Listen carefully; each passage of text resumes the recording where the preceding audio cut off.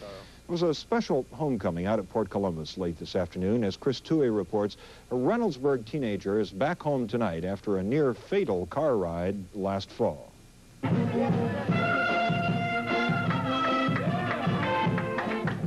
Friends and relatives of former Bishop Hartley High School student Kevin Burdick turned out in force to welcome him home.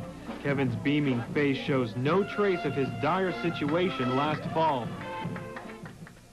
For almost 5 months, Kevin was bedridden thanks to a near-fatal car accident. Paralyzed from the neck down, he needed a machine to keep breathing. A special hospital in Denver seemed like the only hope, but there was no way the Burdicks could afford the $6,000 trip.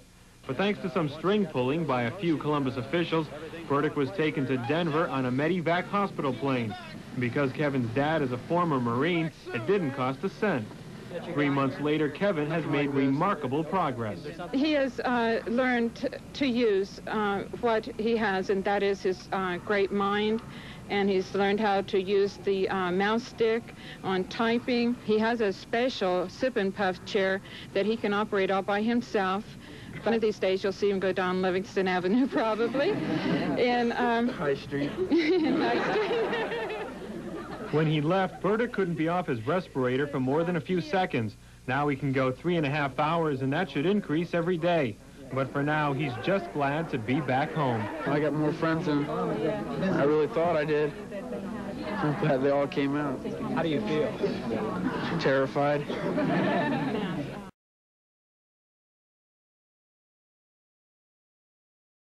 Entirely on his own. So Kevin went to Denver, Colorado to a hospital there for special treatment. He made a lot of progress very quickly, allowing him to come home sooner than expected. He was overwhelmed by the crowd that greeted him at the airport.